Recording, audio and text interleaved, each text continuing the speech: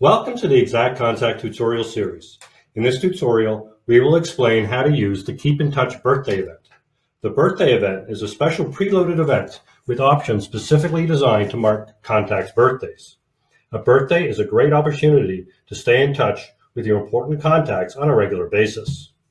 The first step in setting up the birthday event is to set the default settings that you would like to use for the event.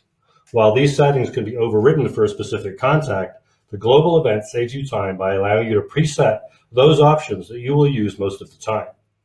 To set up your default birthday event settings, start by clicking Keep in Touch in the main menu, and the birthday event is listed second in the top list. Click the birthday link to configure the event. The event includes two options. If you simply wish to acknowledge most of your contacts' birthdays with an email or phone call, you can simply add the birthday to your calendar with a reminder. If you would like to further acknowledge your contacts' birthdays with a mailed card or a gift, you can also create a task in your task list to be completed a selected number of days prior to the birthday. You can also set things up to receive a reminder a specified number of days prior to the due date at a time of your choosing. You also have the option to automatically assign new contacts with a birthday to the birthday event. If you already have contacts in your database with a birth date and you wish to activate the birthday events with your selected defaults, then check the additional checkbox that appears below. Once you have set up your default birthday event settings, click Save at the top of the page. To set up the birthday event for a specific contact, you first need to enter the contact's birth date. Open the contact record from the contact list, click Edit Contact, scroll down to the Personal Details section of the page, click the plus sign to expand it if it's closed, and you can enter the birth dates. You can enter the birth date for either the main contact and/or the spouse partner. Note that when entering birth dates, the year is always optional, and you can activate the event without having to enter the year. I'm going to enter the main contact's birthday.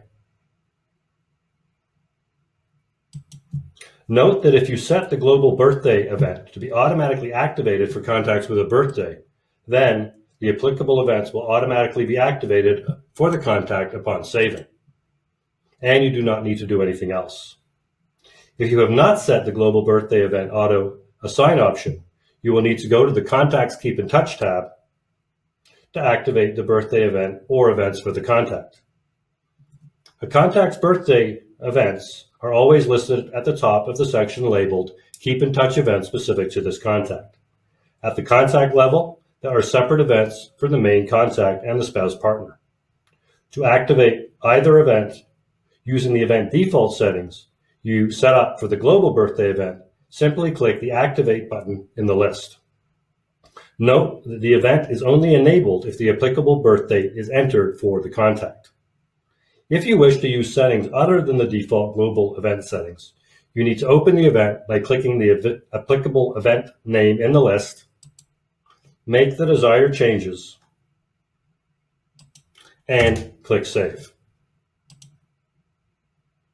Upon saving, the event is automatically activated and the birth date now appears under the date column. If for any reason you wish to stop acknowledging a contact's birthday and remove any activities related to the contact's birthday, simply click the Deactivate button in the list. You now know how to use the Birthday Keep in Touch event in IXACT Contact to help you acknowledge important contact birthdays, a great way to stay in touch with important contacts and help ensure their continued loyalty.